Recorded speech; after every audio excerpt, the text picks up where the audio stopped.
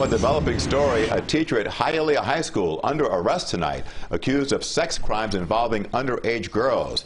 Jeanette Valle-Tejeda was booked into jail this afternoon. She faces nearly 24 charges, sexual battery on a minor among them. An arrest report alleges these incidents date back to 2007 when Valle-Tejeda was a reading teacher at Henry H. Filer Middle School in Hialeah. She's being held without bond tonight. Now, a statement from Miami-Dade County Schools says that it is, quote, deeply disturbed about the allegations. It says that as soon as the claim surfaced last month, the employee was removed from the school setting, and Miami-Dade Schools Police launched an investigation. The district, it says, will be terminating her employment, and she will be prevented from seeking future work with this school system.